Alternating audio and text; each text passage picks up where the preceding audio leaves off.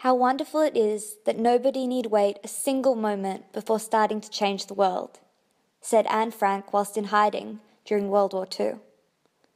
This is me and my soon-to-be grandmother Nanny, and these words are something we both hold to be true within our lives.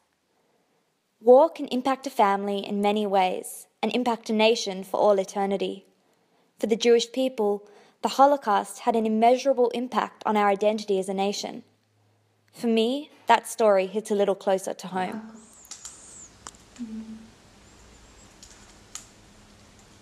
Is that you and See, Hanka? you remember, yes.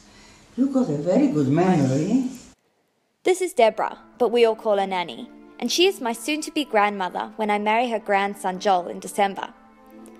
I thought before Joel and I tied the knot, it was time to learn a little bit more about his family history and to learn how this tied into our new life together. Nanny was born in 1932 in Krakow, Poland. Her mother, Sarah, struggled to have children, and as the only child, she was the apple of everyone's eye. Winters were spent sledding in the snow with cousins and friends, and summers on holidays by the sea. Nanny remembers a holiday with her mother, her mother's friend, and her daughter Hanka. They would run along the pier and buy ice creams called penguins, fat chocolate wedges. She told me, closing her eyes, she could still taste it in her mouth. In 1939, German tanks rolled into Poland and the entire world was changed forever. As a small 7-year-old child, Nanny remembers a remarkable amount, showing the huge impact the war had on all its victims.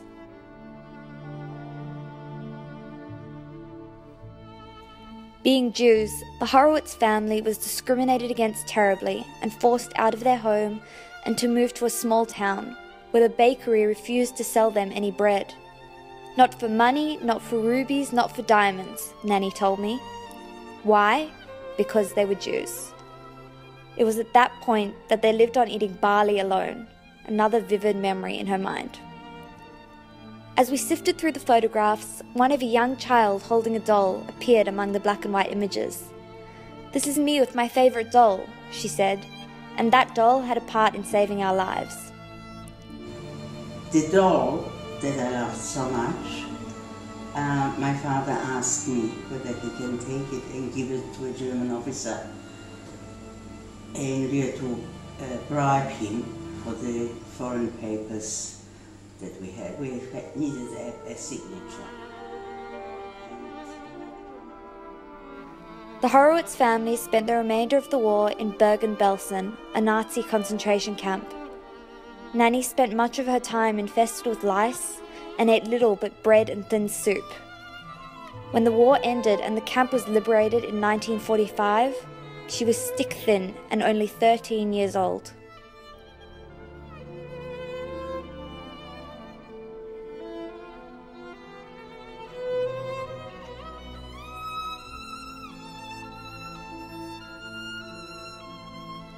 Well, time marches on as it does, and at the age of 17, Nanny found herself along with her father on the shores of Melbourne, Australia. She met her husband soon after arriving, and 3 months later, at the age of 19, they were married. Fast forward to 2014. This is me, Beth, my fiancé Joel, and Nanny at our engagement party. When I was thinking about Nanny's story and about the Jewish people's experiences during the war in general, I got to thinking about giving voices to the voiceless. During the war, the Jewish people were discriminated against, humiliated, kept prisoner, and murdered. It is because we know what it is like to be persecuted that we can and must stand up for those who are being persecuted against today. This is part of the reason that I am so passionate about becoming a teacher, to impart to my students the importance of kindness, tolerance, and standing up for what is right.